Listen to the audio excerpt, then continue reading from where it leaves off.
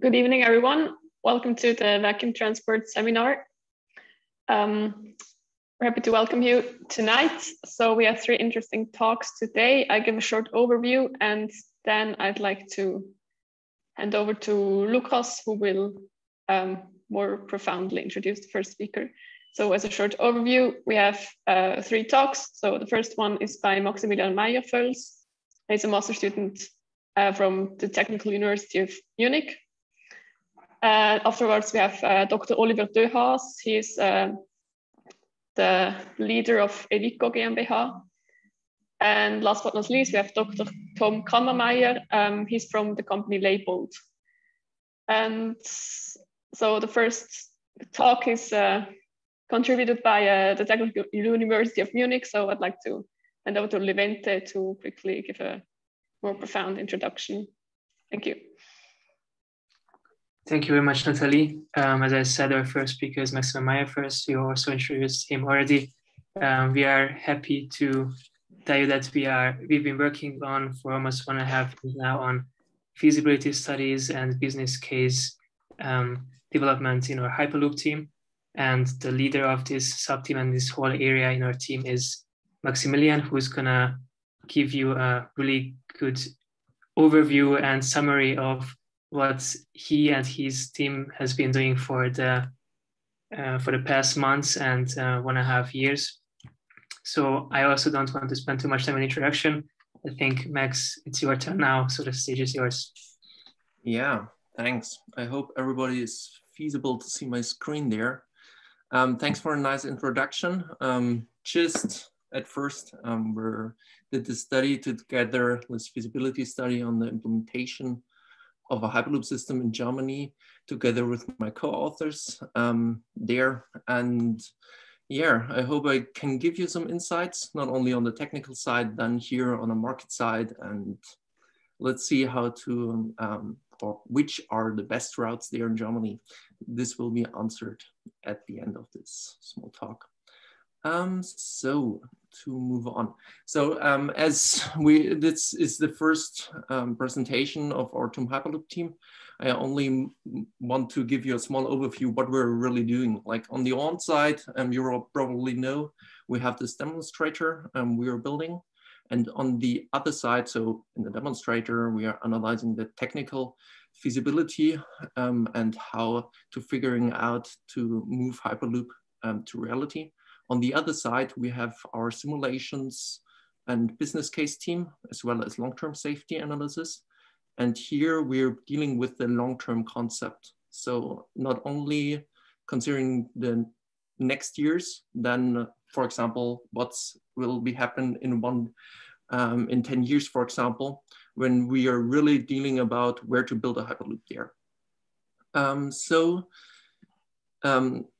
So figuring out now what we really did in the past is a feasibility study. So the goals there were to understand the transportation industry in Germany, as well as quantify the market and the impact a Hyperloop system would have. And the third one would be to building their framework we could reuse at a later stage. Because like, why should we build it in Germany? Probably because we are in Germany currently, but we want to be able to extend this framework on a European scale, as well as on a worldwide scale, for example, to analyze the best routes in Asia or North America, for example. So to give you a small overview over the timeline we set ourselves was first to go into industry trends, industry and trends analysis. So how do we fit in there? Then on a market route selection. So where should we go? And as a third one is a CapEx model, cost model we call it, where we say what are the initial setup costs of a Hyperloop system. And the last one, and the probably most interesting one, is to then calculate the economic feasibility. Because at the end, this is the last stage where we compute, for example, interesting questions on what is the ticket price? Because if we have 500 euros per ticket, probably nobody would buy it. So first one we did in our industry and trend analysis is a little bit of benchmarking. So on the left side, you have the cargo case, mostly discussed in research, for example, and on the right side, you see the passengers. What you can see on the left is that Hyperloop, as we expected, between 850 to 1,000 kilometers per hour, would fit in a very similar demand scale as an airplane. Thus, as you can see it down there on the throughput on the x-axis, it's done in logarithmic scale. So therefore, most of the very common modes of transports and logistics are done on a very slow speed, so to say, and a very large throughput. We don't think that Hyperloop could provide such a throughput, and therefore switch over here to the right side to the passenger analysis. The bubble size here represents the energy consumption in watt-hours per seat kilometer.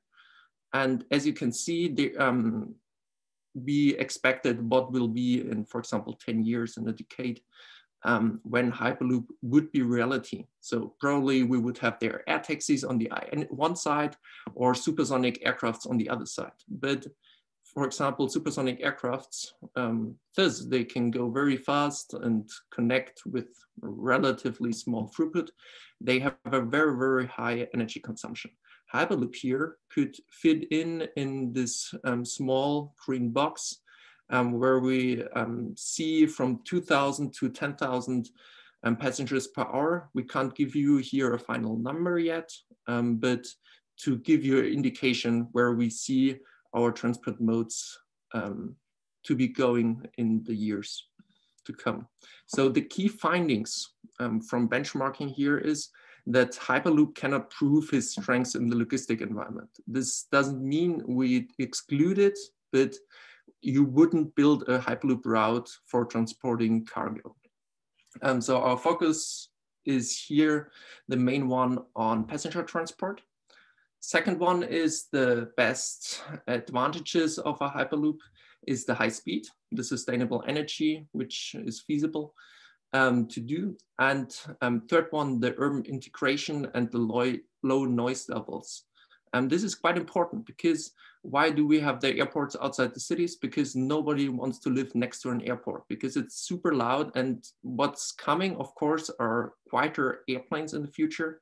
But Hyperloop could be integrated and you don't have to then add a next step in your customer journey in the travel time, because all this adds up. For example, if you fly from Munich to Frankfurt, even though the flight time is only 45 minutes, you have your traveling from Munich city center to the airport, which is like 40 minutes, and 20 minutes from Munich Frankfurt airport to the city center.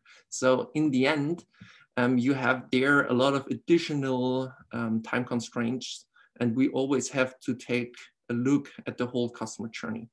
And the third one is this broad market we saw that can be tackled there in Germany. So to take here in the next step, further look into the industry and trends on the travel behavior, we see all over Europe, and especially in Germany as well, that individual traffic in form of passenger cars are the main mode of transport.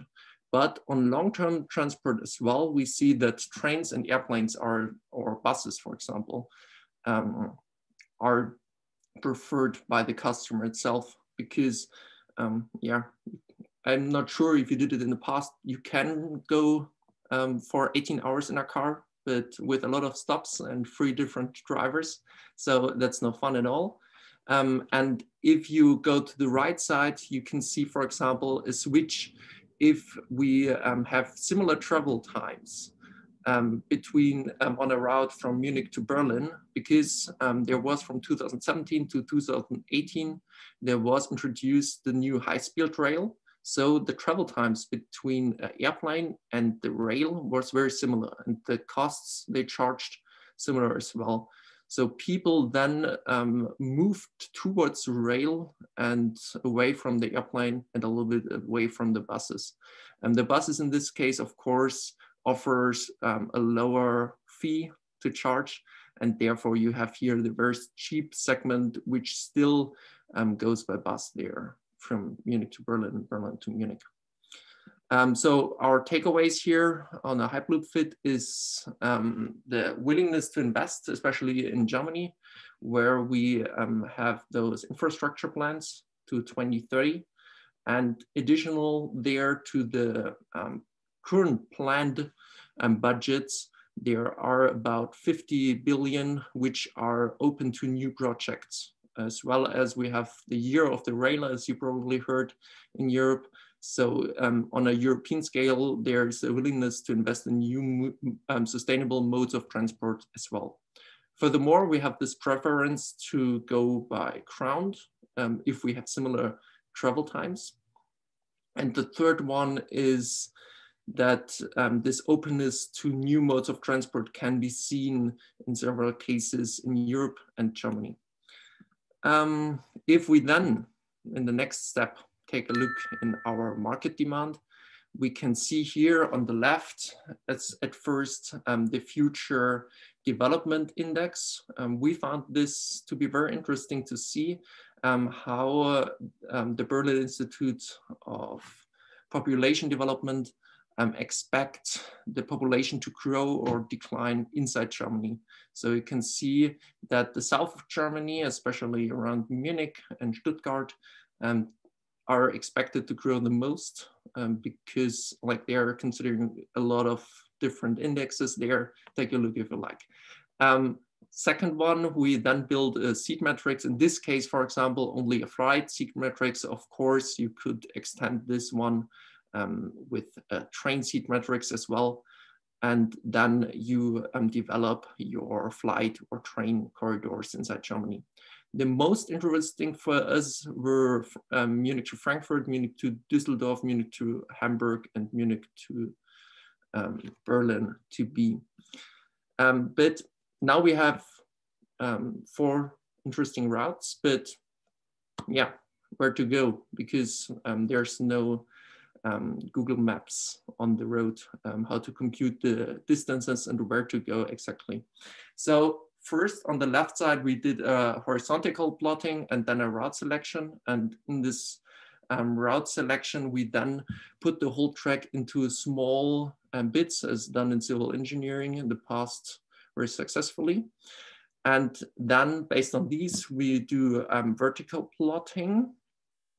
So we are able to consider all these constraints Hyperloop has, because as we are going very high speeds, these constraints are quite heavy. For example, the radius of a route with high speed of a curvature would be like about 4 kilometers. And then to consider you're not in a roller coaster than in a normal train, for example.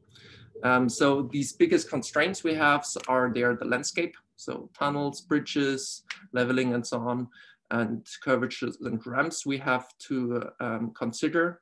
Furthermore, we have all the surface stuff. So forests, nature reserves, densely populated areas, as well as cities. For example, you can't go through a city with a Hyperloop. That won't be built. As we thought, we are the future and we want to move onwards. We built a next routes to software, we called it. And that's an in-house software we developed. And that's at the end, we're building here Google Maps for Hyperloop. So we're able to set 2 points at a map and then compute in several steps the perfect routing. As you can see here, from starting from left to the right, we start with one route and then develop more and more routes, always searching for the optimal routes, which considering costs, for example, tunnels you have to build, for example, are much more expensive than pillars. And through a lot of different constraints, considering you want to have as much high speed, for example, along the whole route.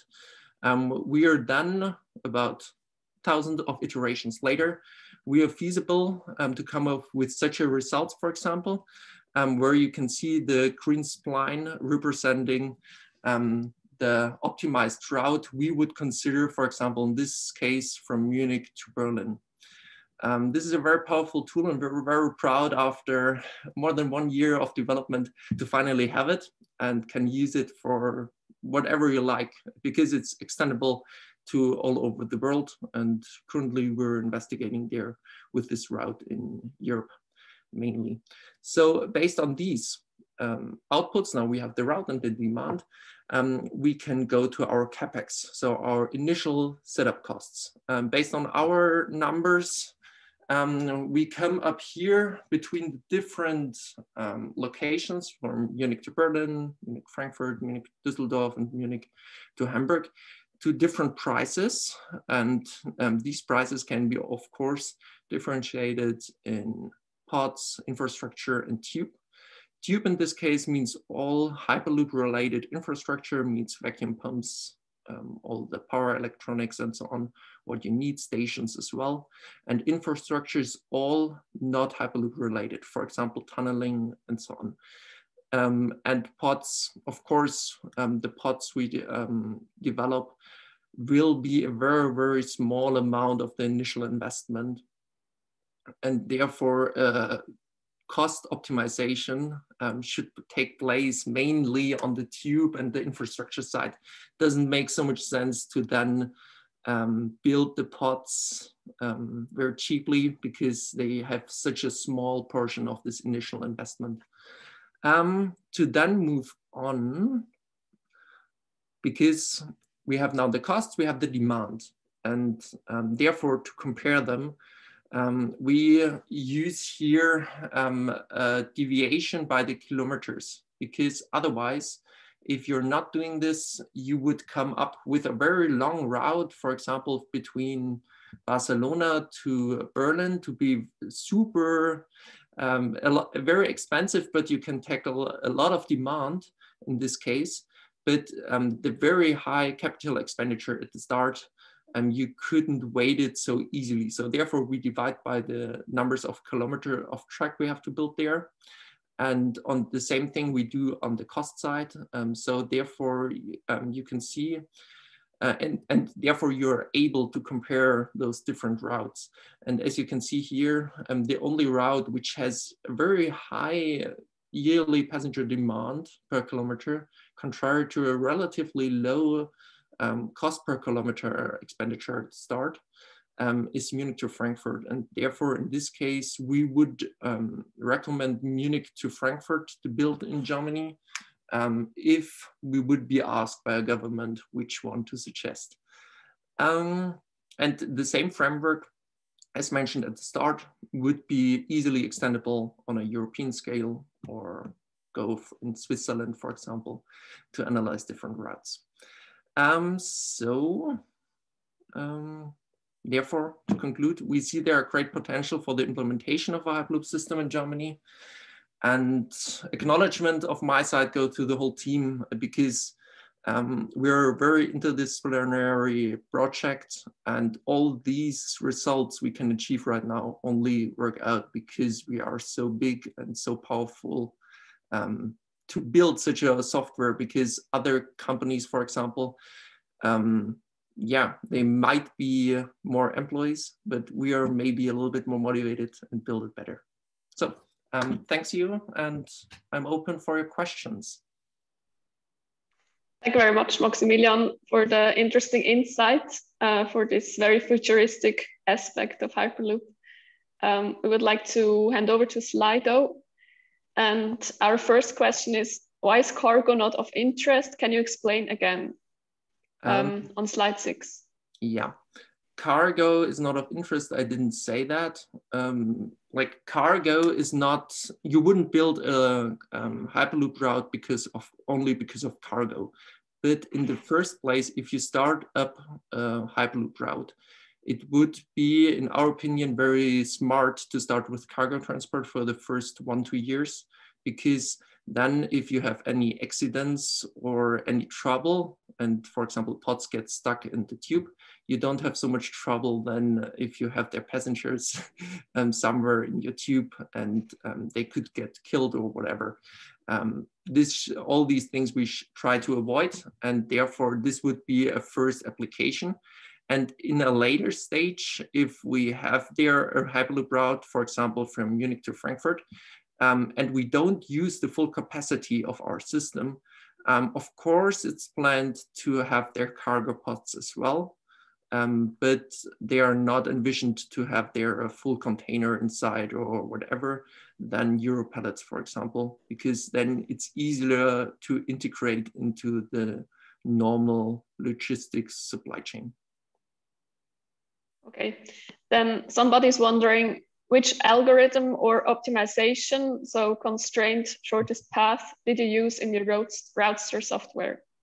We won't share this at this point in time. Like we did this, like it's not only one algorithm, there are several ones, some from robotic engineering, for example, some different network algorithms. So I won't go here into detail, to be honest. Yeah, we understand that. Then one question is, how did you include costs and cost per passenger? Oh no, sorry. How did you include cost per time and cost per passenger per kilometer into the benchmarking of Hyperloop? Costs per time? Well, it's written cost per T, so I guess time is meant. Per ton, I guess. Oh, per ton, maybe. Okay. Costs per ton and costs per, what was passenger per kilometer. Yeah, costs per ton, we haven't, like, it's not included yet. Like, I'm not completely getting this question, to be honest. Like, how they are included into, if this the person is in the call, would be easy if to point out what exactly you meant.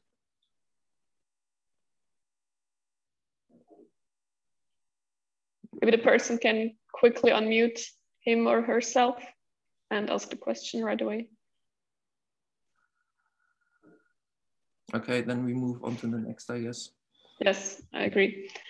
Then the next is what about combining cargo and person transportation on the same route? I mentioned this, like that's definitely planned.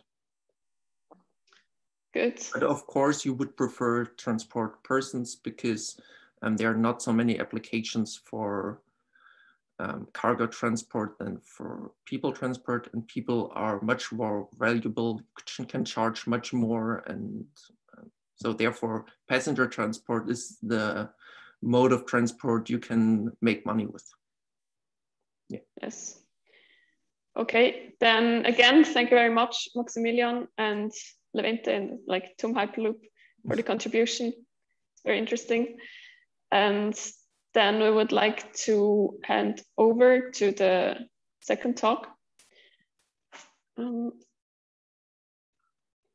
So as our second speaker, I would like to hand over to Lucas to introduce him.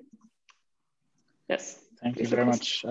Yes, we are very much looking forward to the talk from Dr. Oliver de Haar. He's currently the CEO of the Vico GmbH, and they've been one of the first to work with the superconductor magnetic levitation technologies. And they have early demonstrators, they've built early demonstrators. And I think this is just a very different levitation method that we have seen so far from, for example, from the transfer heat. And yeah, I'm very much looking forward to the industrial applications that we will also take a look into. The stage is yours.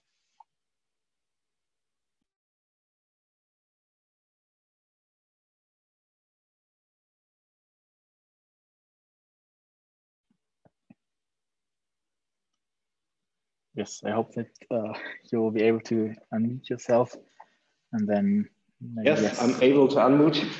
And now I have to start the presentation at the same time. It's always everything together. Just a second. Yeah, thank you for being here. That's just taken up front. Very happy. I think now I got it. Yes, thank you. So, do you see the screen now? I hope so. Yes, so, yes. It's a brilliant seminar. Thank you for inviting me. I really like this kind of seminar, and I really like the Hyperloop idea. So I would be happy to somehow contribute to this idea, and that's why I'm I'm here. So as you already introduced me, I'm the co-founder of Evico and the director of Evico. And superconductivity is the DNA of our company. Superconductors, this is a material which is known for having no electric resistance. It's good for instance, power grids, for motors, generators, wind turbines, all in energy industry. But superconductors need a very, very low temperature to work. This is probably also well known. That's why cryogenics is the core know-how of Evico. That means all we need to do has something to do with low temperatures, and we are talking here about minus 200 centigrades. Not the real low temperatures at close to the absolute 0 point, but already minus 200 centigrades. The second very important property of superconductors is that they repel the magnetic field. So this is called the so-called Meissner-Ochsenfeld effect. And this superconductor repels the magnetic field.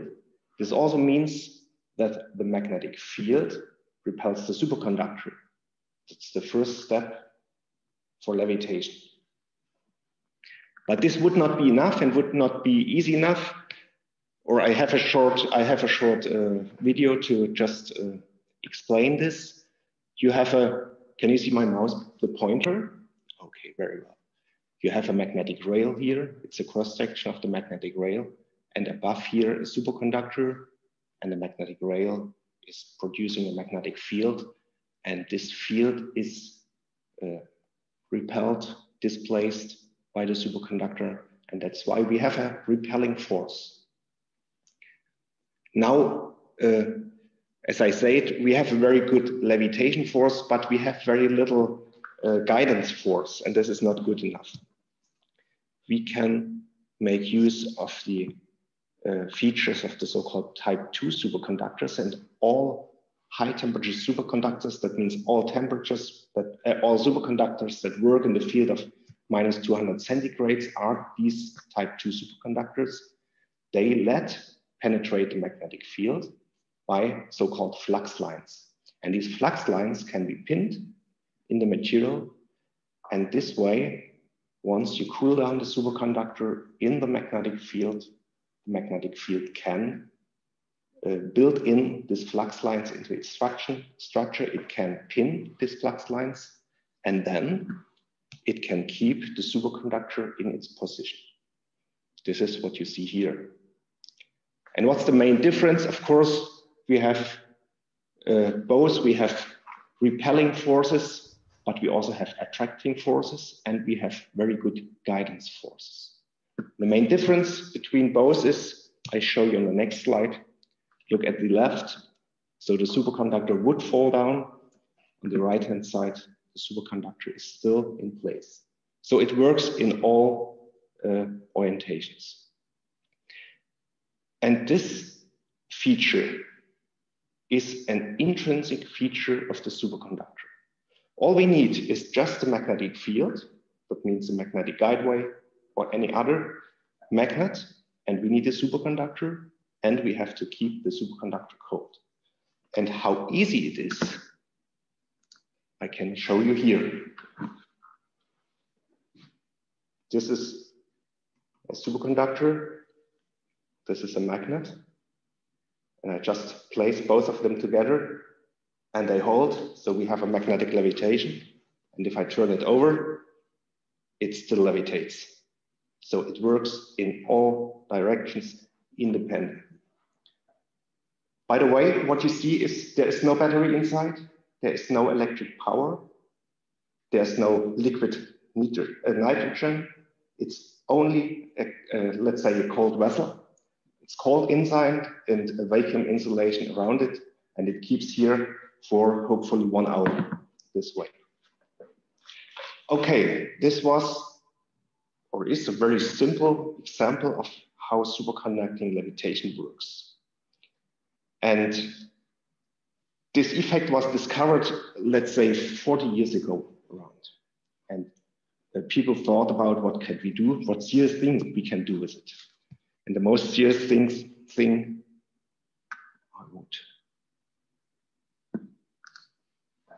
and the most serious thing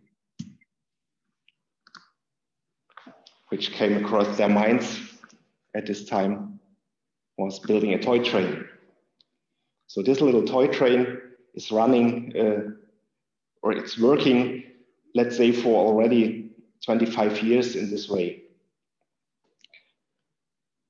We made this, or my PhD supervisor made this, by the way, because of a lack of money. Of course, we wanted to build a big one. Later on, we together got some money, and what we built was the Supertrans. So the Supertrans is basically a driving test facility for superconducting magnetic levitation. All you need, again, is, I can show you here, the magnetic track. We have two magnetic tracks. They are neodymium iron boron magnets, orientated this way, so head-on magnetized, and the iron yoke in between and outside. So we have a very concentrated magnetic field on both sides. And in the vehicle, you see this little blue box, blue and silver box. This is the superconductor cryostat.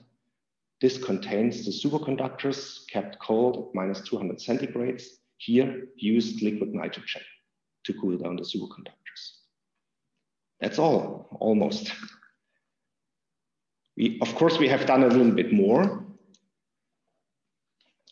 Here you can see the whole test facility. So it is a 40 meters round track or oval track, and the vehicle contains mainly the most important components which are necessary for real transportation system. Means we have two braking systems, we have a propulsion system, we have energy transfer to the vehicle. You see this two wires here, and this is an inductive energy transfer to the vehicle. And the propulsion, maybe you can see this. Maybe I go back to the previous slide. Here you can see it better. This is a simple double layer structure, copper and iron, and this works as a reaction rail for the linear motor we have built in. And of course, a control system, and we could control this vehicle remotely, but also from onboard. So this was a nice piece and toy, and on this we studied, not we, but our colleagues from the Institute studied all these technologies. Evico just has built this. Some features, I already told you the track length was 40 meters, and I go back. The maximum speed, 20 kilometers per hour. Wow, this is really fast. It's fast indeed. Look at the curve radius, 6.5 meters.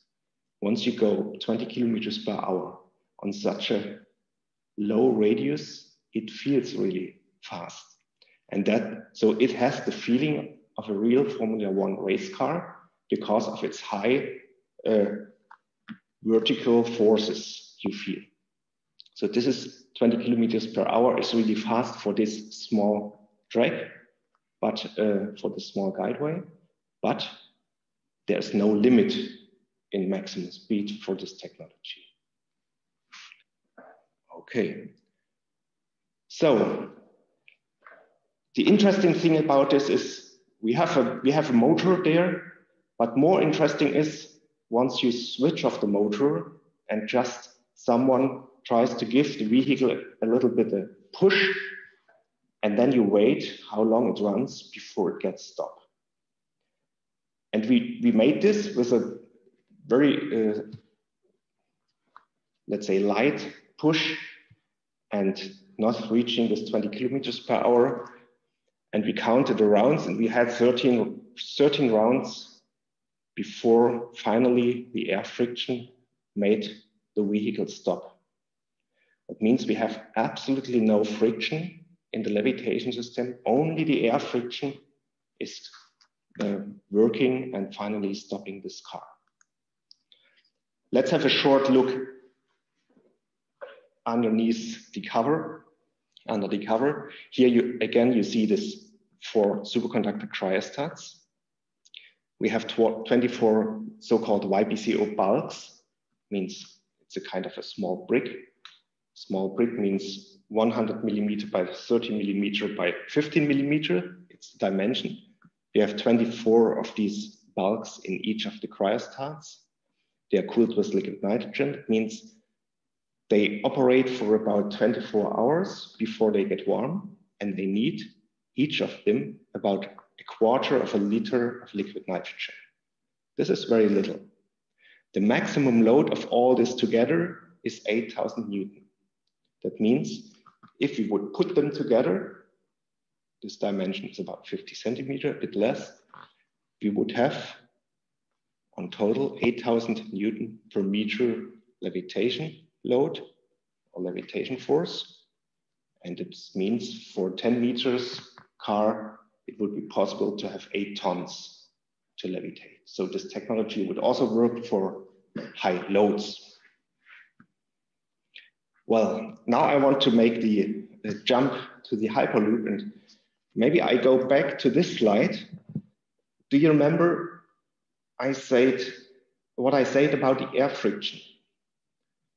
We have absolutely no friction in the system beside the air friction. How can we get rid of the air friction? I think all of you know the answer.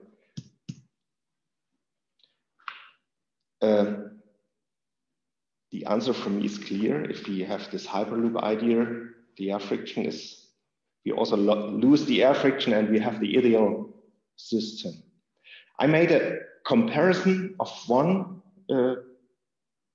Hyperloop levitation system, the so-called Inductrack, because it is the favorite system of Hyperloop GT. This is a basic principle of the Inductrack levitation system. Maybe all of you know it. Here we have the tube, we have the car body, and very simplified, some magnets here on the car. This could also be superconducting magnets to increase the magnetic force, the magnetic flux. And we have a metal sheet or something electrically conducting. And by eddy currents, repulsive forces, fields are generated which finally let the body levitate. And these eddy currents, they have ohmic losses, and ohmic losses means we again have a friction in the system, because the losses here, they have to be taken from the propulsion system. My question is, why do we make such a big effort to get rid of the air friction when we finally use a system which again introduces friction in the system? I took a quite old paper. You can see the source here. It is taken from the internet. It's not a published paper, but it was at this time the only source I had, and I didn't make much effort to get new sources, honestly. At this time, there in this paper, I found a diagram showing force, drag force, and lift force over different speeds. And by multiplying both forces, the drag force with the speed, you get an energy consumption. And for different speeds, I made just 3 points. I got 36 kilowatts per ton up to 91 kilowatts per ton energy consumption for levitation. This is quite a lot. I again want to mention, this is not the newest work, and I know there are much better solutions already, also for this Inductrack technology, but this is the only reference I have at the moment. This is a superconductor cryostat as we have it, which is nearly ready to market. This has a payload of 150 kilograms. power consumption of 75 watts. And this is industry ready almost. That means the vacuum lifetime is in the range of 20 years or more, and the cryocooler lifetime is 14 years. Cryocooler, why? Because we don't use liquid nitrogen anymore. We use electrically cooled system. That means superconducting magnetic levitation in comparison to the source I have, again, has 99% less power consumption, 99% less heat generation in the vacuum tube, and no wheels for liftoff. Of course, it adds some additional costs, infrastructure costs, I would say in the range of 2,000 to 3,000 euro per meter for the magnetic rails. My question to the auditory, for the technology you're working on, I know that there are different technologies, different groups are working on. What energy consumption do you have for your technology? And what concepts do you have to get rid of the heat in the vacuum tube? How to get rid of the heat in your system? So this is what I have for Hyperloop. I would change to the next interesting topic. And this is something I really love about my job and about this technology, that it fascinates people and it lets them have crazy ideas, and they come to us and approach us with their crazy idea.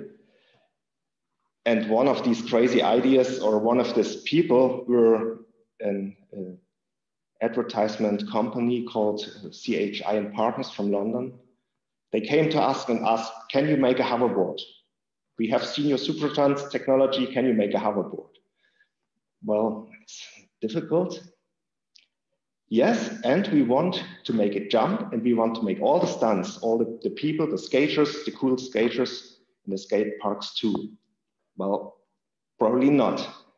Remember one of the first slides, the magnet is completely fixed relatively to the superconductor. That means you cannot take it out. So we did not expect that it would be possible to jump. We started into a perfectly nice and creative project. This is the Supertrans hall, Supertrans facility here. Everything was dismantled, and the first prototype of the hoverboard is here, made from wood. And here you see already a slope for the first tests on how much speed you would get on this ramp. Remember, no friction, and each half a meter would add about 15 kilometers per hour speed. So this is quite a high speed already. Again, the first prototype, and you see how simply the magnetic rails were attached to each other. Again, the first test ride, and here again, this ramp for testing. We, by the way, had an ambulance waiting outside for the first 2 weeks. This pro skater made the tests on the hoverboard. Then it came to a design work because they wanted to have it beautiful and slim. And they wanted to do all these stunts I told you. This is how the hoverboard finally looks like. We have these superconductor plates here. We have 2 containers for liquid nitrogen. The whole board is based on a foam, on a hard form basis. And then we had to laminate it and reinforce it, because we were used with to work with somehow sensitive instruments or somehow sensitive materials. And now they wanted to have it slim, and they wanted to really work with it on the skate park. So, and this is what came out. And I show you the pictures finally from this advertisement campaign. This was a very successful campaign made for Lexus, made for this by this CHI and partner's company in London. And it was a really, really good experience for us. May I ask how much time I have? I don't see it here on my, I think I'm almost over with my time. Yes, I guess so. Yes. So I would skip all the industrial applications, maybe just give you a very short. Yeah, just a little, yeah. Okay, maybe just one example. This is one industrial application we are working on with the Festo company, which is an industry automation company. And they have presented here a solution for balance, which could work in a laboratory. And what you see is the plate where the weight is put on is completely separated from the balance underneath. That means you can work with your very sensitive or even dangerous goods in a completely hermetically sealed room without having any electronics or sensors in this room. We have many other industrial applications we are working on, just a few pictures on this. And then I would say thank you very much. And think about the questions I have asked to you. I would really love to discuss this with you. And another question I want to ask you, how would you make use of this technology? Thank you very much. Thank you very much, Dr. Döhaas. I like the part with the crazy ideas, and I think we can now check if there are also some crazy questions from the audience. So the first question is, the high temperature superconductors have very bad mechanical characteristic. To use these ceramic materials in a transportation environment seems not to be realistic. Will this not simply remain a nice demonstrator? I think I have given the answer with the Hoverboard project. Yes, these are ceramics, and yes, they are a bit sensitive, but not so, not really sensitive. Not here anymore. No, they are, it's okay. It's easy to work with it, and it's absolutely no problem to put them in a transportation system.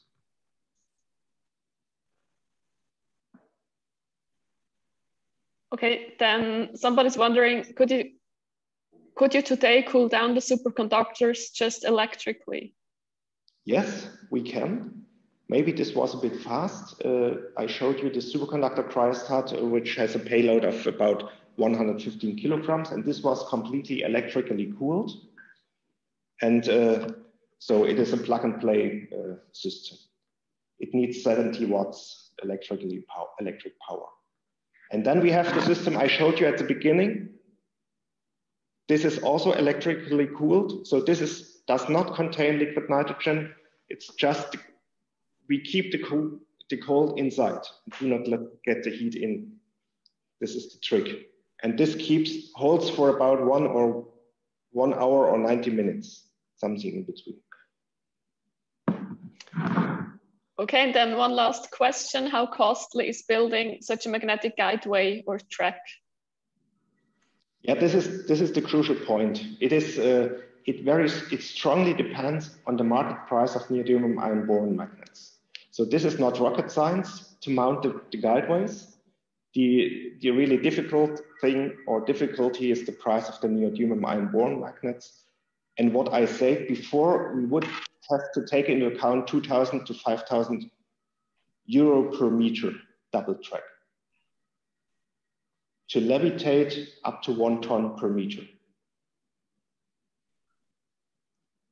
All right. Good. So thank you very much, Dr. Döhaas. It was very interesting insight. Thank you for the contribution. Thank you. Thank you.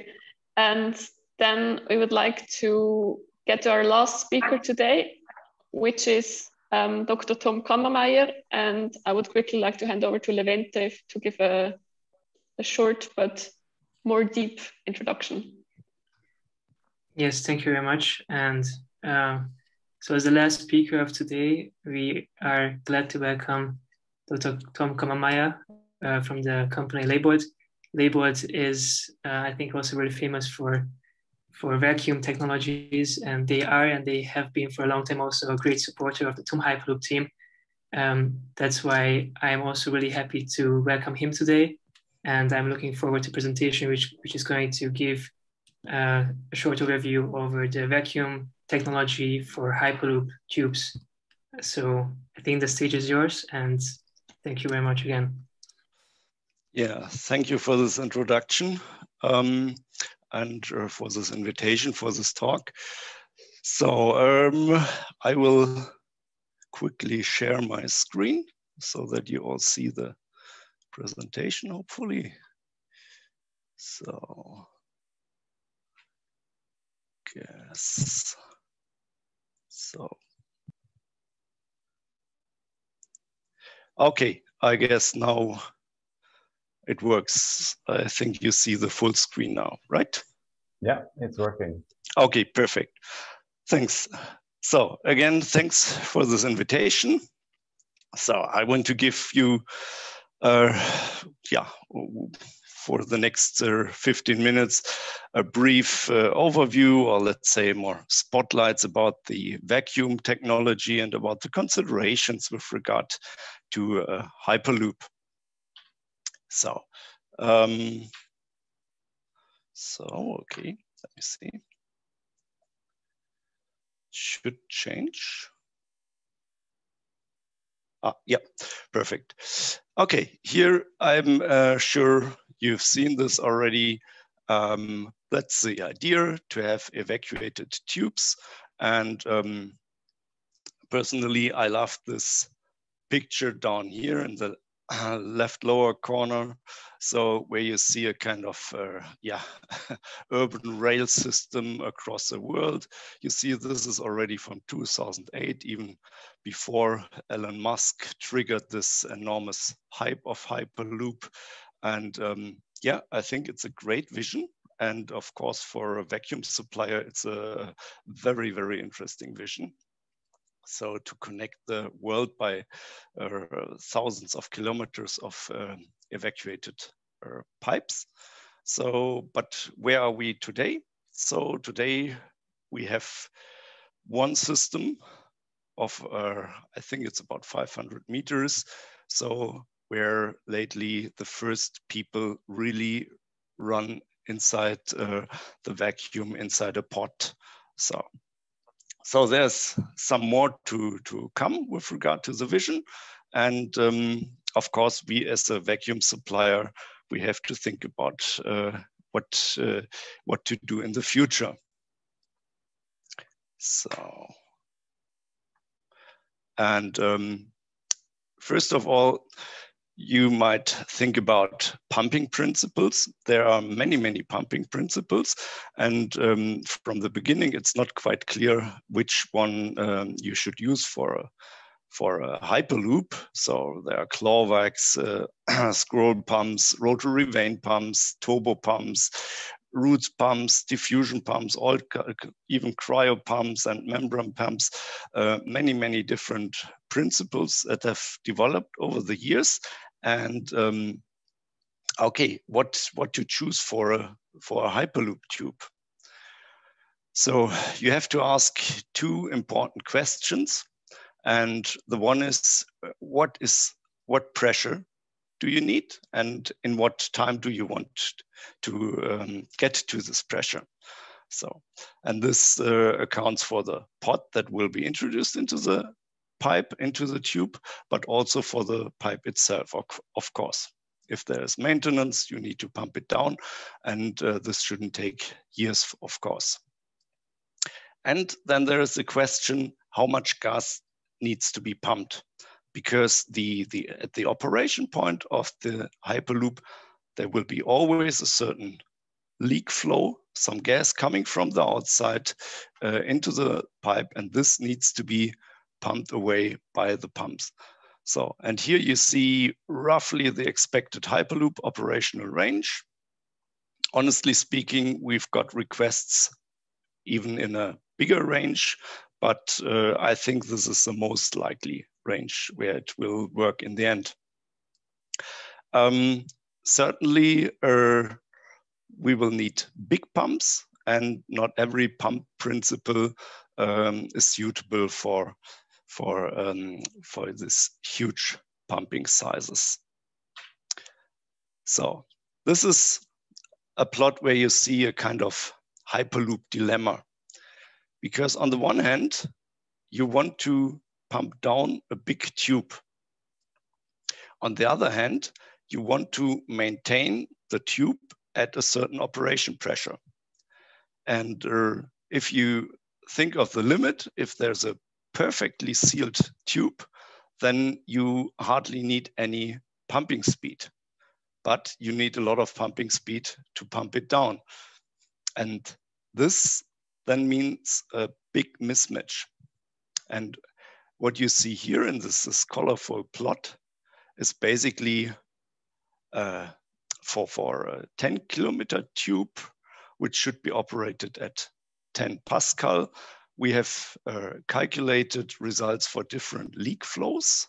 So here it's leak flow in norm cubic meters per hour, and requested pump down time to this operation pressure.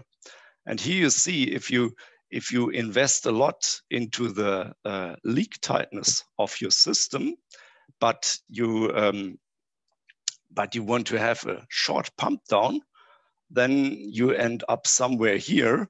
And this means that just 8 per mil of your pumps are needed at the operation point, which then is certainly very bad with regard to the invest that you need to do.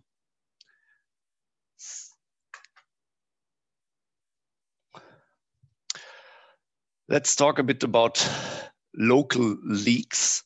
So typically the leak rate across the pipe, it will not be homogeneous.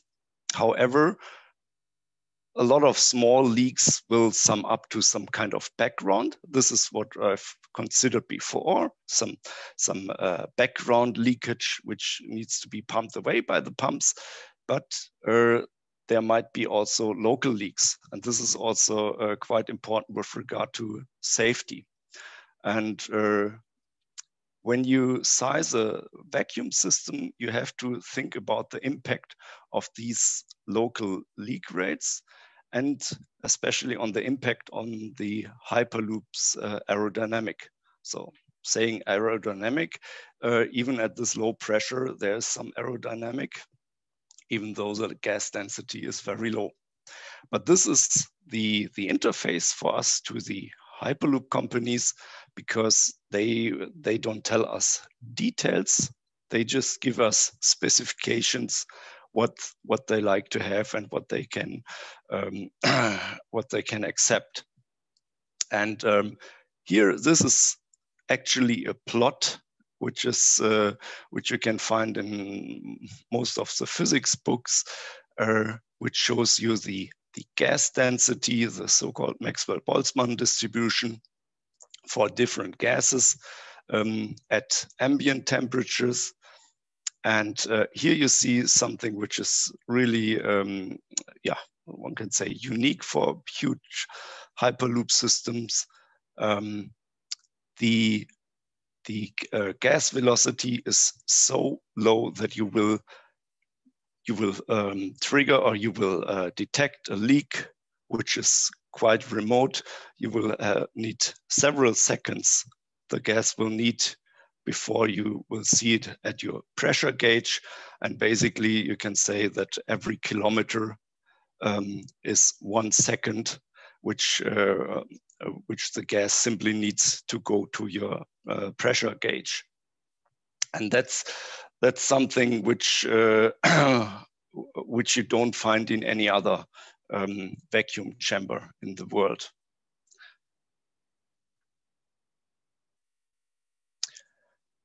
So let's talk about the impact of local leaks. I told you before, there will be a kind of background leakage, and the pumping speed will equalize this leakage at the operation point, here, for example, at 100 Pascal. So, and then you will have local leaks which might develop due to some corrosion, due to some accident, whatever, and the impact can be quite different. And the tricky part is, of course, to consider the homogeneous leak flow, about what I call background leakage, then the pumping speed requirement that you need for this leakage, then the impact that local leaks will have, and of course your desired operation pressure.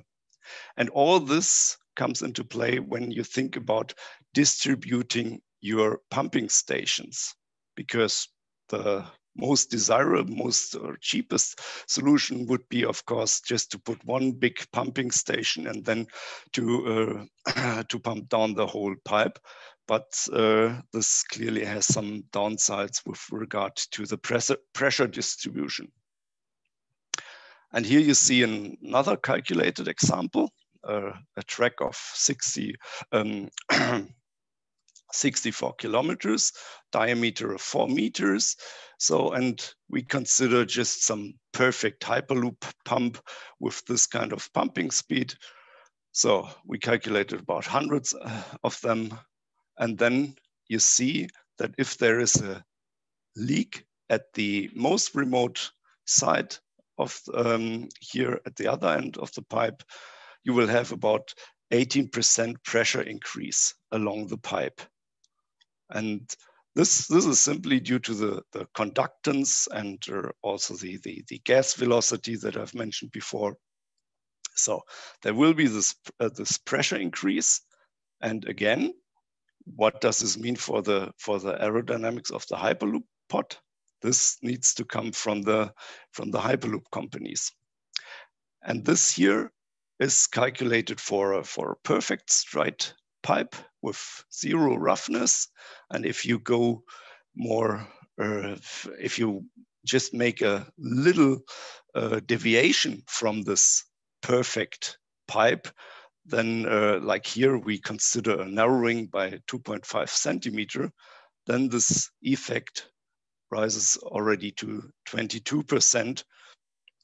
And yeah, this of course is very important for the companies to take into account.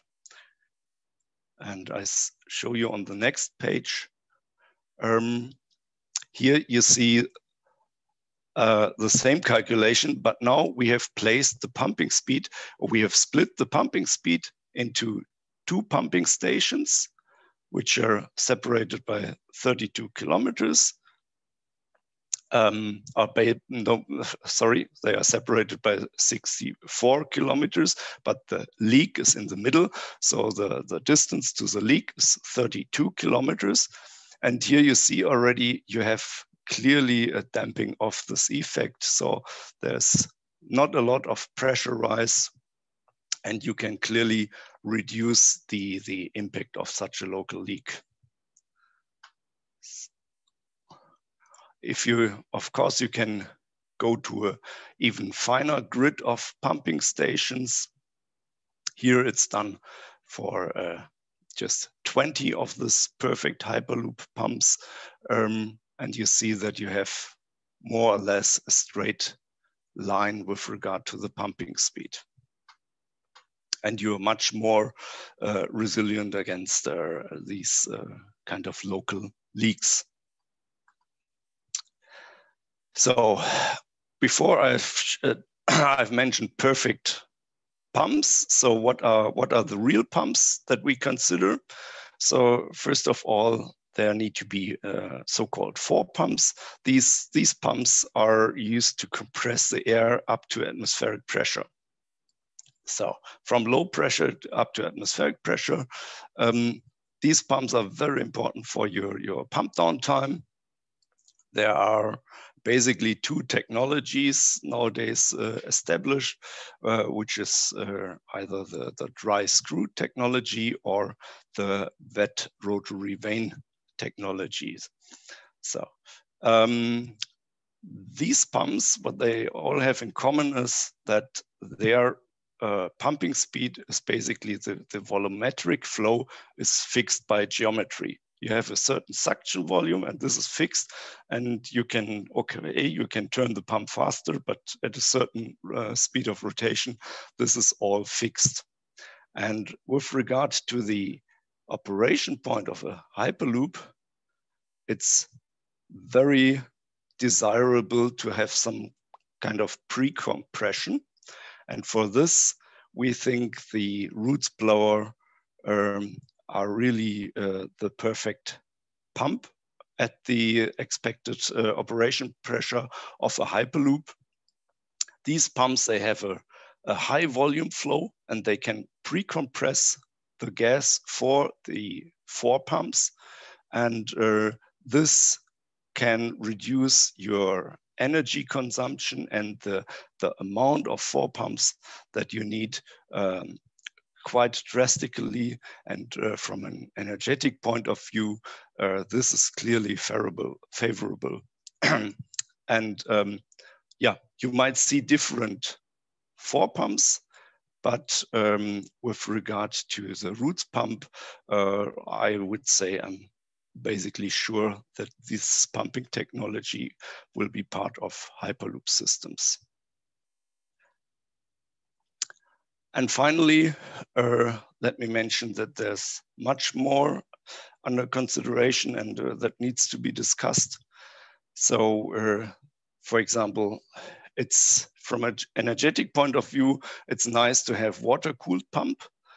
So you can make pumps more efficient if you work with cooling water, but it's of course an additional effort to bring the cooling water to the pumps. And if you think of a remote pumping station somewhere in the desert, it might be also interesting to have some air cooling.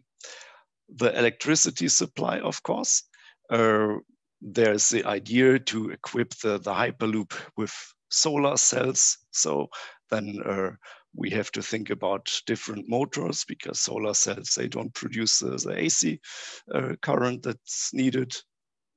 Serviceability, of course. If you make a big pump, then it will be very difficult to move this out and to replace it. If you have small pumps, you need a lot of them. Yeah, logistics that comes along with this.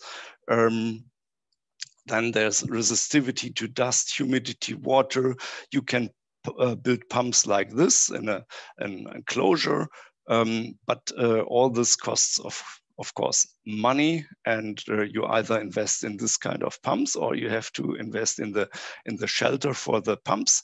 So and of course, ambient conditions in general. So the typical industrial vacuum pump nowadays is specified for 5 to 40 degrees C. And this will for sure change if you think of remote pumping stations at a Hyperloop. So, and yeah, of course, for us, this is very interesting because the vacuum supplier who addresses these questions best, yeah, will make the business. So, and with this, I'm at the end of my talk. And there's, oh, sorry, I forgot this one more slide. Basically, it's double, I guess. Sorry for this.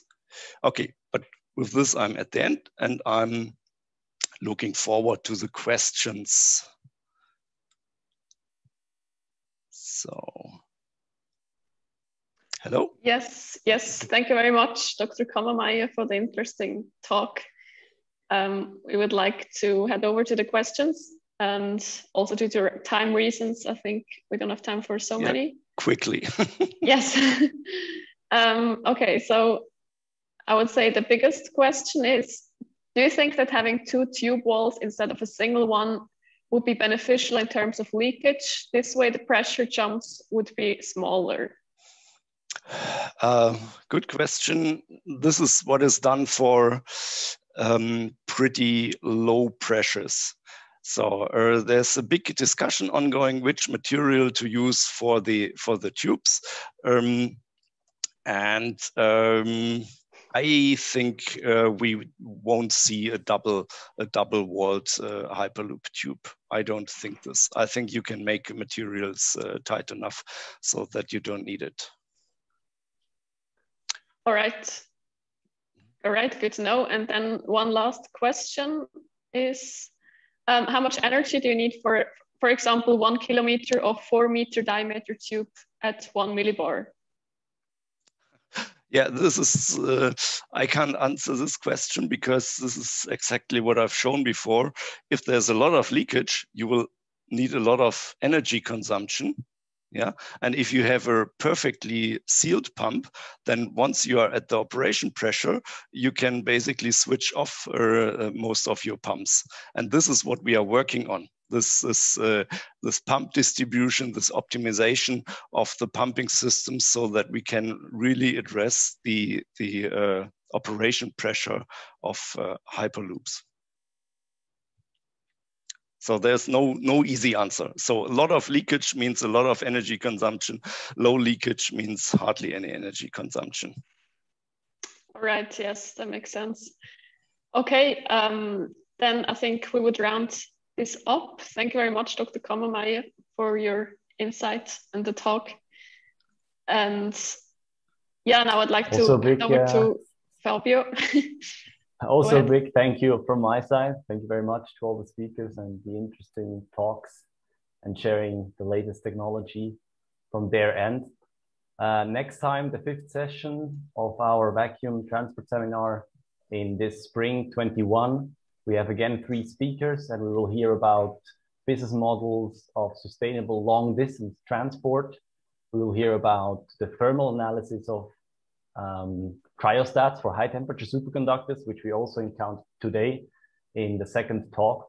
And last but not least, we will also have a look at linear motors, linear electric motors, their topologies and configurations when it comes to their application in Hyperloop propulsion systems.